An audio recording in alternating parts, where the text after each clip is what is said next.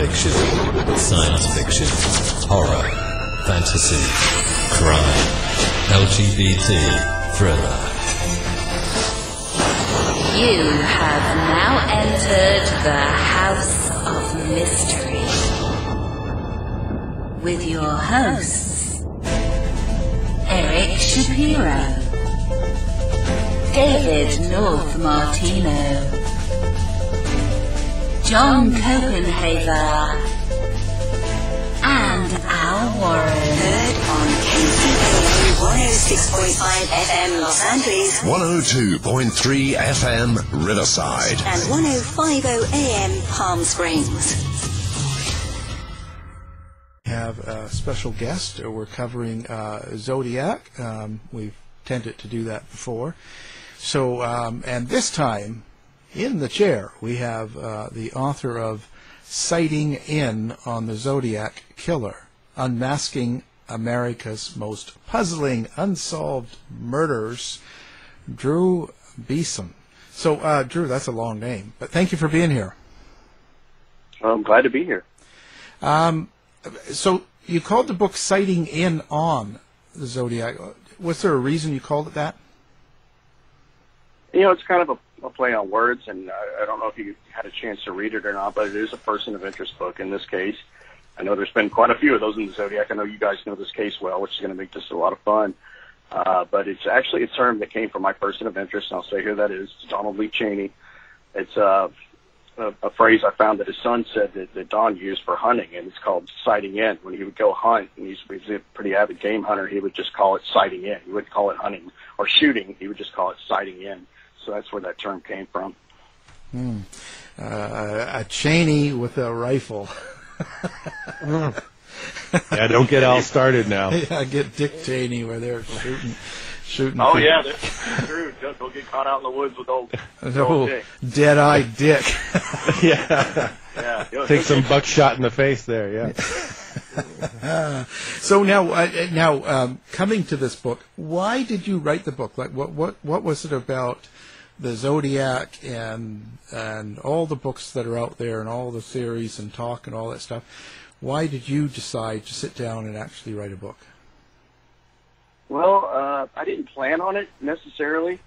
I was really into the D.B. Cooper case a lot, and kind of led me into the Zodiac because I had a couple friends that were kind of into just the really well-known unsolved cases. So I kind of put D.B. Cooper with the Zodiac as just one of those massive ones that everybody is always trying to figure out. And I've been on a couple podcasts with Cooper, and did pretty well with that. And then after that was done, I kind of felt like I had a void there. And I went to this guy's house that was local to record some voice demos. I was just trying to do some stuff outside of my day job and do some voice demos. And he said, well, we were just trying to get to know each other. And he said, what are you into? And I said, well, I did a D.B. Cooper thing. And I said, what about you? And he said, I'm really into the Zodiac. He goes, I'm obsessed. I'm totally obsessed with this case. And I said, I'm into that case too. And we kind of struck up a really quick friendship. And we did a podcast together, because he had done a few different subjects. So we within a week of meeting him, we did a Zodiac podcast. So that kind of brought it all back to me. And I was always familiar with the case, but, I started digging in a little more. And what really struck me about it all was this video called His Name Was Arthur Lee Allen. And, of course, I'd seen the Zodiac movie years ago and didn't really think too much about it. And, I read Ray Smith's book and knew it pretty well. And I knew there was a lot of criticisms of it. But I think that one video really struck home to me. In particular, Don Cheney's story just really seemed peculiar to me. This guy that comes out and says, if you find my DNA on there, it's because I liked Arthur Lee Allen stamps. And that's the first thing that made my antenna go up, and it never went down.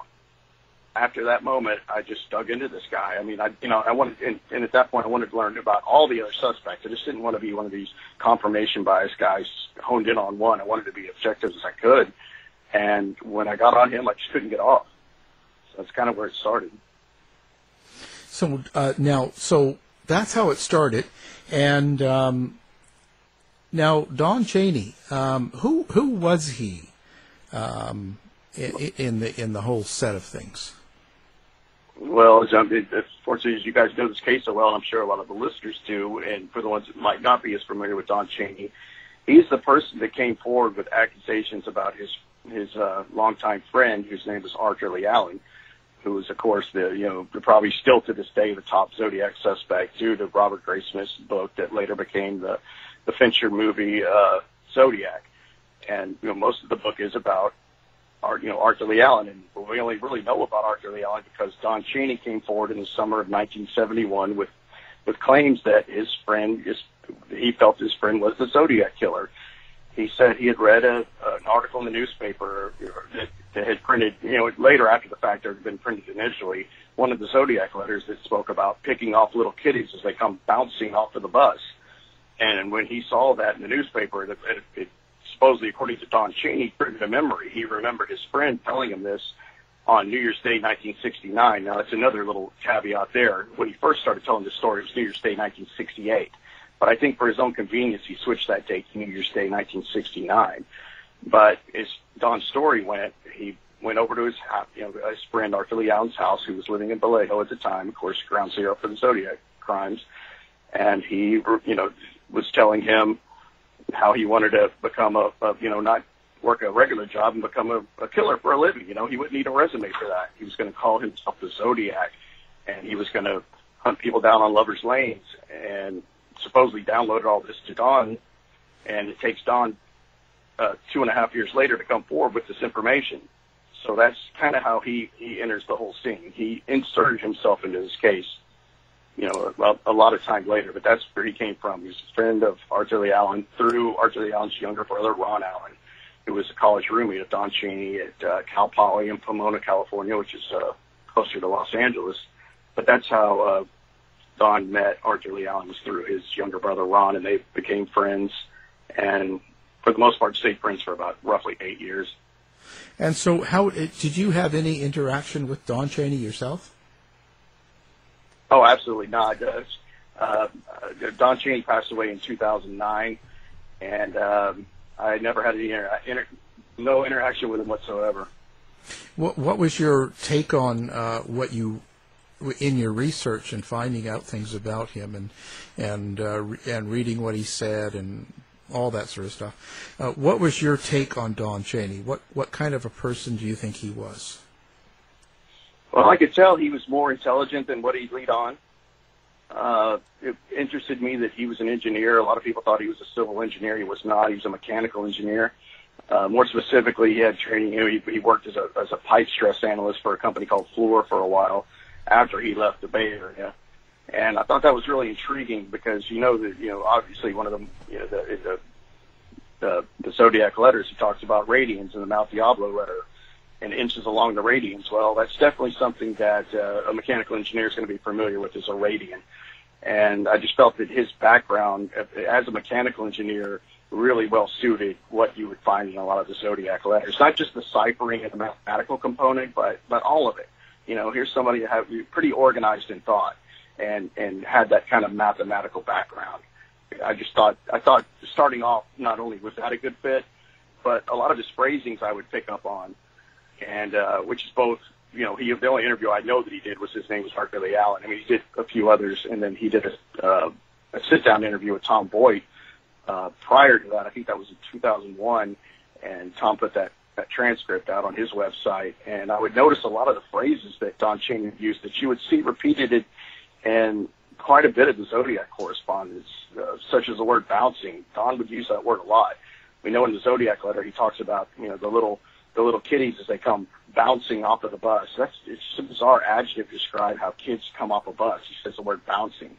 And Don would use that word. He would talk about, be asked by Tom Boyd in that interview they did, wasn't Arthur Lee Allen in the Navy for a while? He said, and Don would respond, yes, he was, until they bounced him out.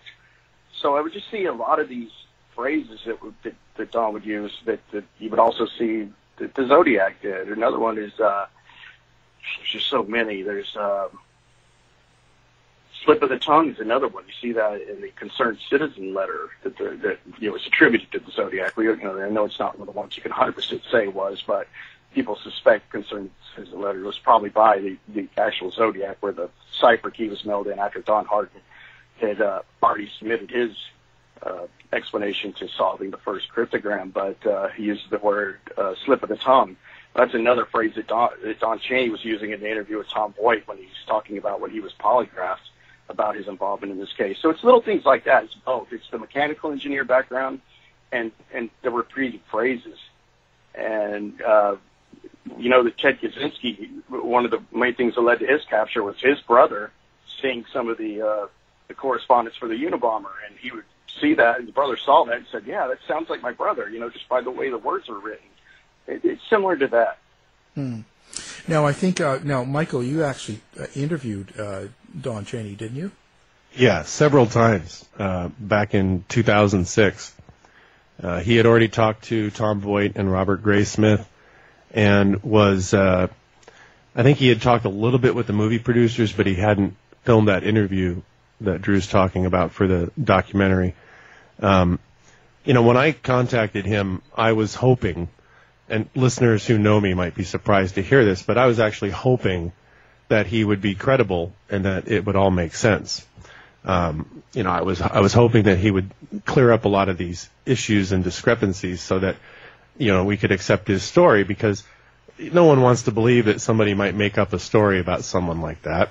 And it would be a lot easier if he was telling the truth, because then that would mean that Alan was probably the Zodiac and the case had been solved and everything else. So I was really hoping that he would explain these things and clear up some of these issues. And instead, what he did was he shocked me repeatedly, time and again, by embellishing his stories, telling brand new stories, and some of which seemed to be based on erroneous information he was getting from Robert Graysmith's book. So he was taking the book and, like a lot of people, assuming that the stories in it were true, and then he would take one of these stories and embellish it without understanding that that story actually really had no basis in fact in the first place. And one of those stories was, and Drew's probably familiar with this, the story of the infamous painting party at the home of the Zodiac victim, Darlene Ferrin. He claimed that, we should say for the listeners, in the book, they don't name Arthur Lee Allen. Graysmith refers to him as Bob Hall Starr. And he talks in the book about how Darlene Ferrin was being stalked by somebody, and then later on he insinuates that it was this person named Bob. And then there's this story about this painting party at Darlene Ferrin's home. And in the book, it says that a man named Ron Allen attended this party. And, of course, Ron Allen is Alan's younger brother, Ron. Now, Don Cheney apparently read that book, saw that story, and then started telling a story about how Ron and Karen had gone to this party at this house and used the details from the book and everything and said that they were there with Arthur Lee Allen. And, of course, when I spoke to Karen Allen, she told me that her husband and that both of them had never been to this party. They had never told Don Cheney this story. And they also didn't believe that Don Cheney was telling the truth. And Drew can talk about this as well, but there's a story that Arthur Lee Allen attempted to molest one of Don Cheney's children. And Ron Allen had reported this to police when they talked to him. He said, well, Don Cheney confronted me about this situation. And so Allen's family believed that that played a part in Don Cheney inventing these stories. And so when I spoke to him, like I said, I was hoping he was going to straighten things out, but instead he made a much bigger mess. He was making these claims that he had never told police before, and that he apparently was remembering, later on that he claimed that Arthur Lee Allen took him to the crime scene at Lake Herman Road and showed him where the murders occurred. He claimed that Allen had told him that he had been hired to kill Darlene Ferrin by Darlene's husband, and that Darlene's husband was a drug dealer who was who had a front business for vending machines to cover up his drug business and all this stuff, and none of which was true. So it just became more and more complicated. And then by the time he appeared in the documentary that Drew was talking about, one of the Vallejo police officers actually came right out and said, I don't trust this guy anymore. So that was a real turning point in things. And what Drew was talking about before is important because, Don Cheney had said that this conversation with Allen, where Allen, allegedly made these incriminating statements, occurred in December 1967 or January 1968. But then years later, when he was questioned about it, he was told that Arthur Lee Allen, he had claimed that Arthur Lee Allen had mentioned losing his teaching job during this conversation. But Allen lost that job, I believe, in March of 1968, which was after when he was claiming this conversation took place.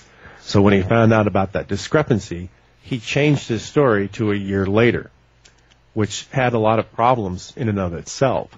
So Drew's right to point out that there was some self-serving stuff going on there with him changing that date, and it casts a lot of doubt on the stories that he told. So you have that feeling as well, Drew. Like, you're not. Did you kind of get the same perception that he wasn't a very trustworthy person?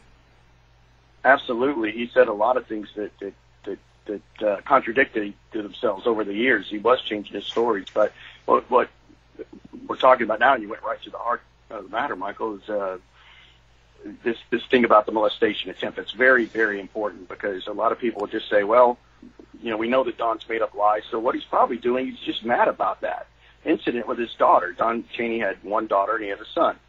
And if you go by the dates, it's getting as close as you can. His daughter was born in late 64. She would have been around 3.5 years old at the time. That's really young, even for what Arthur Lee Allen was going after when he got in trouble when he was a teacher at Valley Springs. The kids were a little closer to 9, 10 years old. There was no, reports at all of Allen going after anyone that young. And the incident was supposedly the daughter came forward later and said, Uncle Lee touched my bottom. So this wasn't some full-fledged attack, but it was a touching incident. So people just say, oh, well, Don's just mad about that, so he's just trying to get revenge. And it's like, well, it's pretty obvious that this story probably never happened. It was just concocted for some reason, to shift the blame over to Allen, because I know Tom Boyd interviewed his daughter as an adult. She claimed it never happened. And from my knowledge, that story was never reported to police. But you are correct in the fact that Don did say something to Ron Allen about it. And it doesn't hold any water. And even by Don's own admission, he stayed friends with Arthur Lee Allen for 6 months up to a year and a half after this alleged incident with his daughter. So if he was that mad about it, why is he going to wait so long to pin his friend as being the Zodiac Killer and even picking that crime out? It doesn't add up. So the whole molestation thing is a ruse. Of course, Arthur Lee Allen was a child molester. No one's denying that. But this incident with Don's daughter is simply, I think, just concocted. Is making Arthur Lee Allen into the perfect patsy to commit these crimes. That's kind of my whole thing. Well, it's also possible. I mean, I agree that is a possibility, but it's also possible that nothing did happen, but Don Cheney thought something happened, and because he didn't have absolute proof, he didn't end their relationship. But it seems pretty clear that when he confronted Ron Allen about it, he was pretty upset. So whatever really happened, I don't think we're ever going to know, and I don't think anybody, someone who was that young may not even remember an incident like that. I'm not casting any aspersions on anyone. I'm just saying, like you're saying, the story's kind of we don't really know what to do with it because there's no confirmation of it. We don't have any dates or details, no information, no police reports, nothing. So it's just a story. And when you look at Don Cheney and the rest of the stories he tells, it's obvious that there's some credibility issues there. Heavy credibility, yeah. You're correct. I mean, the incident could have happened. I mean, I would not sort of trust Arthur Lee Allen around my daughter at any age. Yeah, exactly. So you are correct. We don't know. It's with a lot of things with this case, but we do know that Don stayed friends with him after that incident. So if you were that mad about it, why would you stay friends with him? Which is pretty apparent. I mean, that they were still communicating to that point. So it does bring up a lot of more unanswered questions. And it brings up a question too, because he supposedly said that one of the reasons he stopped hanging around Allen was because he was so disturbed by these comments he made about wanting to kill people. So it's interesting, like, well, he molested one of your children, but that wasn't enough to end your friendship. But then when he alluded to maybe murdering people, that was. So he's a problematic person all around, whether or not you believe it, you think he was involved, whether you think he wasn't, whether you think Allen was the Zodiac or whatever. No matter what, in any scenario, Don Cheney has a lot of credibility issues. He has heavy credibility issues, and I always go back to the statement about the linking of the stamps. Now, I've seen a lot, and Michael, you might know, or Al, you as well, both. There was these stories about that kids in the neighborhood would lick stamps for Arthur Lee Allen in the neighborhood. I've seen that bandied about quite a bit. I've never seen where that actually came from. I've never seen an actual interview with a kid from the neighborhood. And it's neither here nor there, but it's pretty interesting. But I always thought, why would Don claim to have done this? Obviously, it came out when he knows they were doing the DNA tests on the 1969 letter that was sent to the San Francisco Chronicle. So Don's obviously worried. Why would he say that? If it's just to pin Arthur Lee Allen, he knows they're not going to find his DNA. But if he says, well, I licked his stamps for him, well, obviously the natural reaction is going to be, well, let's get your DNA samples on, because if you're sure that you were looking at, Arthur Lee Allen's stamps, then we know we're going to find your DNA.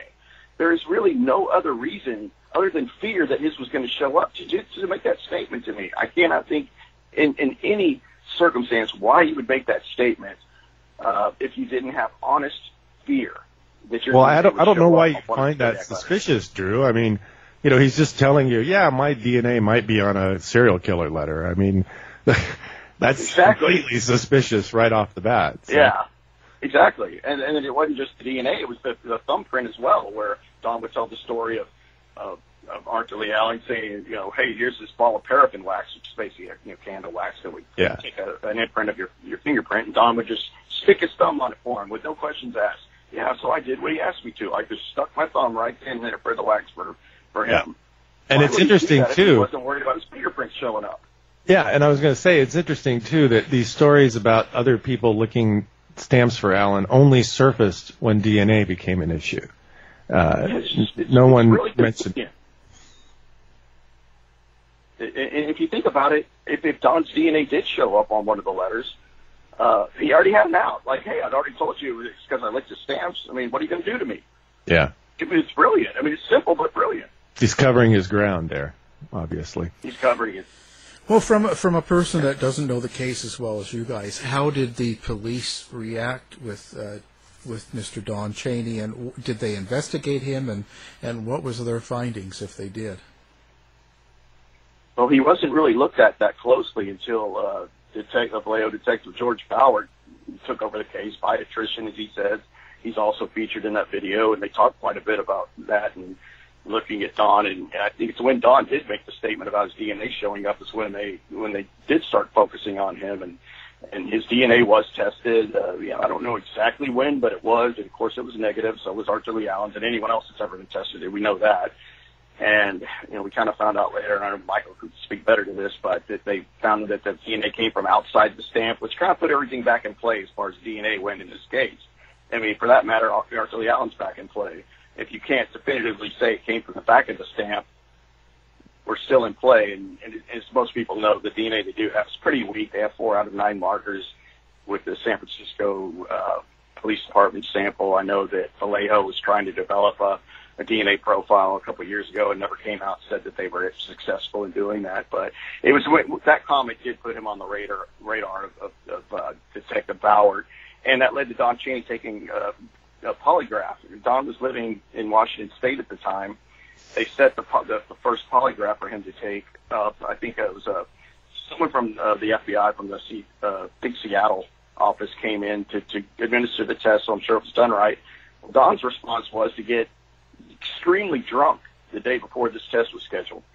So when he came in, he was so hungover he couldn't even take the polygraph. Knowing that he had this test the next day, why did he choose to get drunk? I mean, beyond comprehension the day before this test. He's obviously worried about something. Now, the test was readministered later, and the results of that were inconclusive to the best of my knowledge. Yeah. But when you add the thumbprint, the DNA comment, and now getting really drunk the day before your scheduled polygraph is going to, show that you're either telling the truth about Allen or you might have some involvement. It's just, there's a lot of smoke here.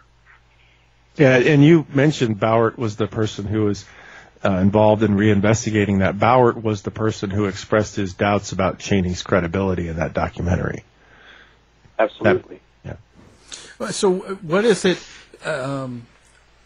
other than that? Like, what about his personality, and what about Don Cheney do you think would lead him to be Zodiac?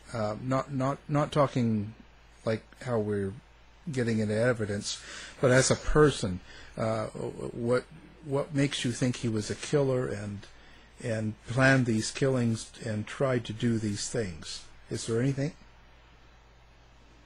Outside of a lot of strong circumstantial evidence, which is what everybody has, whoever their suspect is in this case, as we all know, there are things about his personality that are odd. One, he's inconsistent in his stories.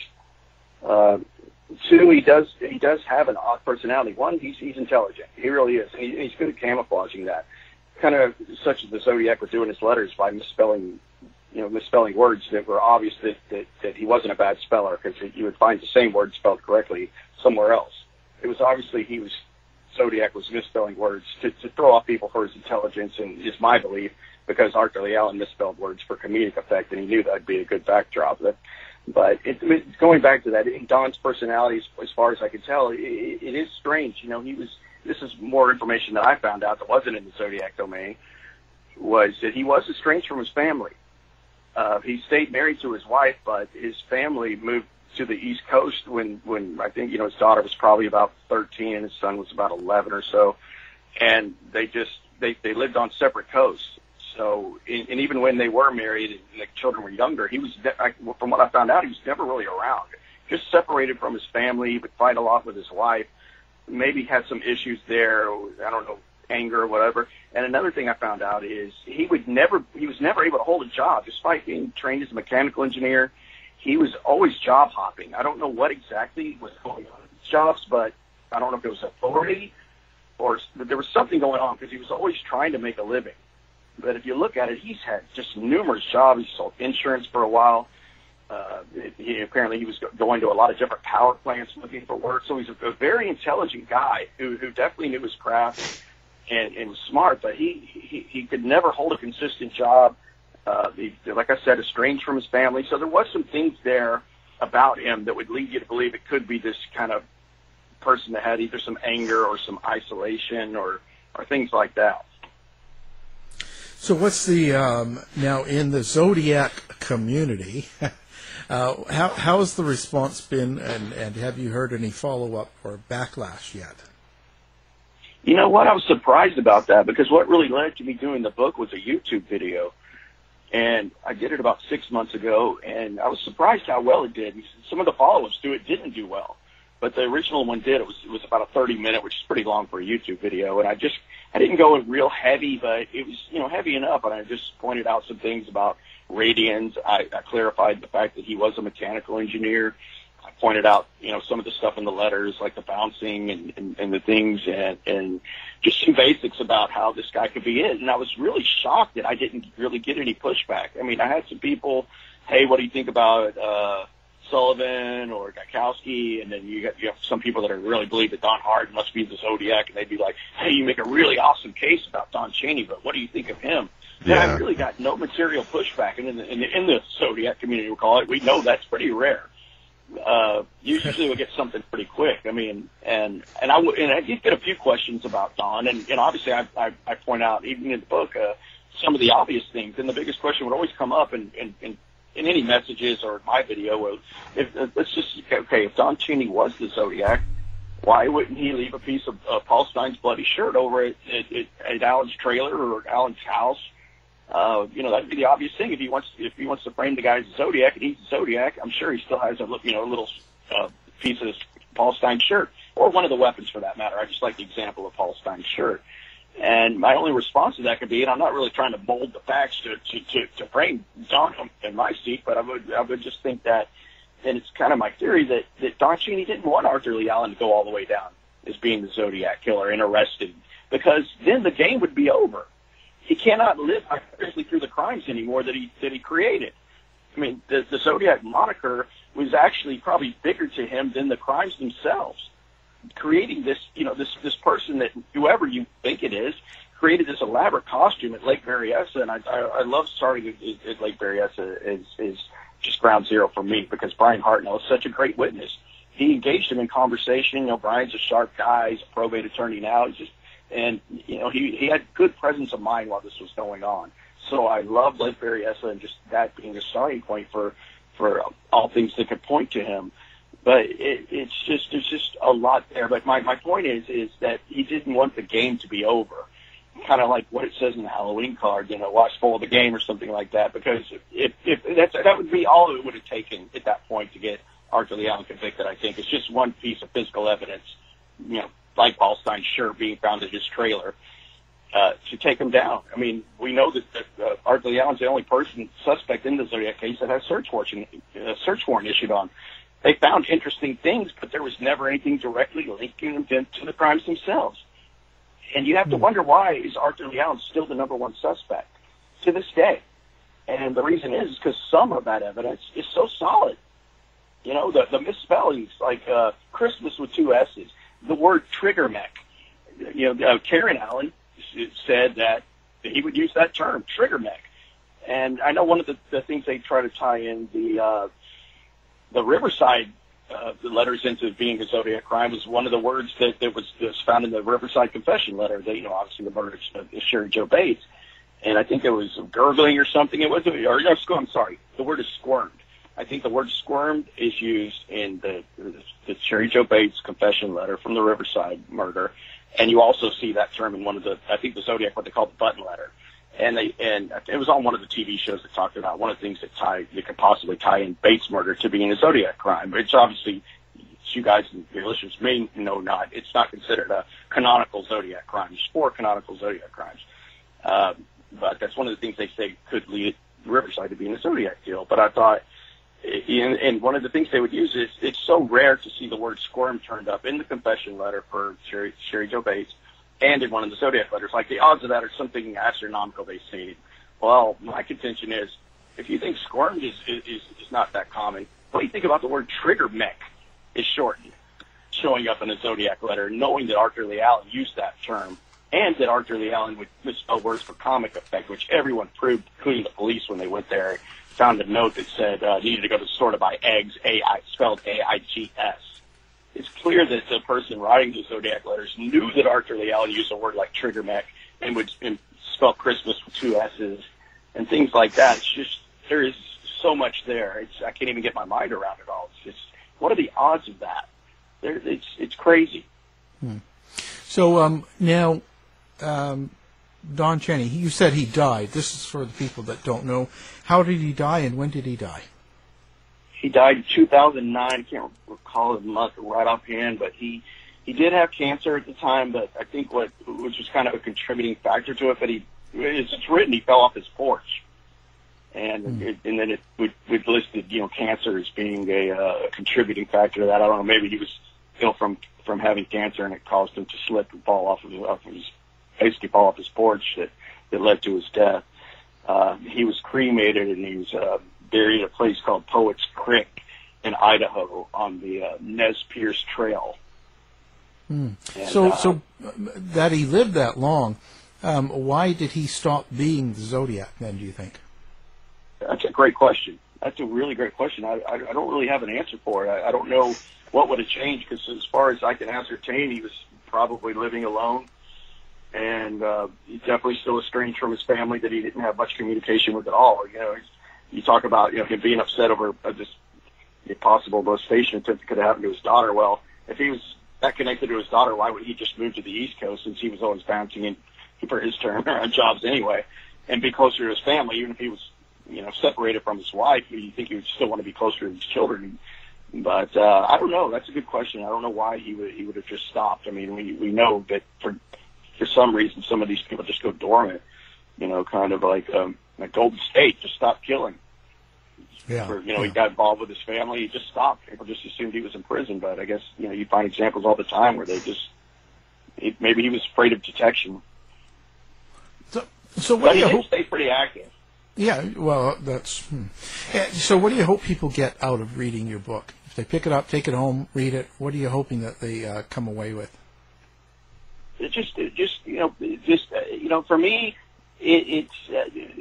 I just want to be on record, and hopefully they would understand that he is your Occam's razor candidate for these crimes, because you can take all this evidence against Arthur Lee Allen, and that's a question I see over and over and over in the Zodiac message boards and things, is why won't Allen go away?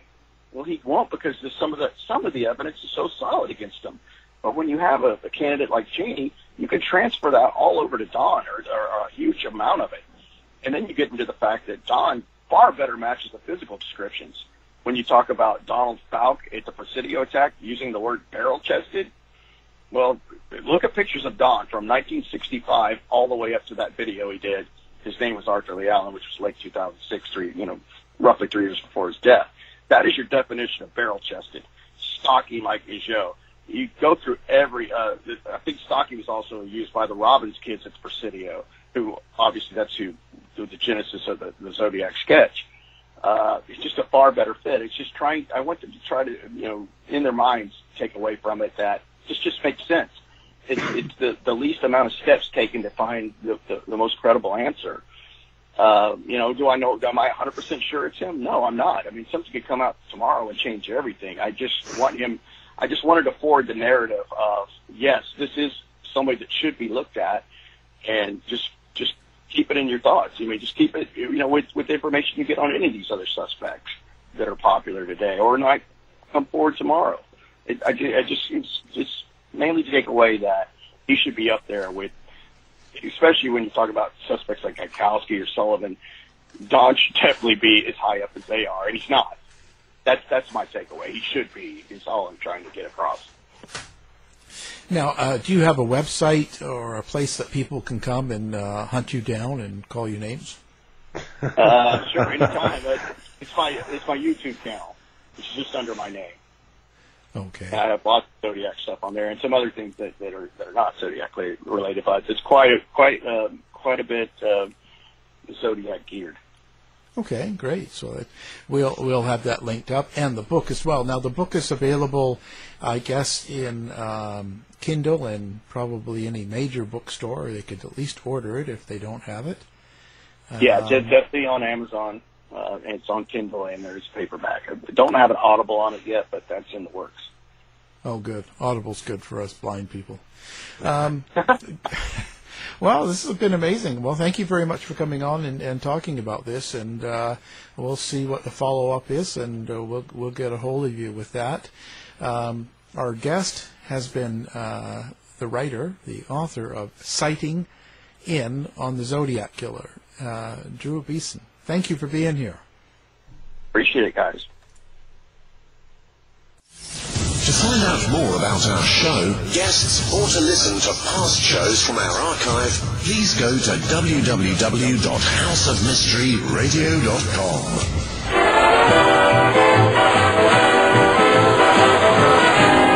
The mission has been completed. The end! By George, he's got it! It is the end! I'll see you. If you're lying to me, I'll be back. This has been a production of Something Weird Media.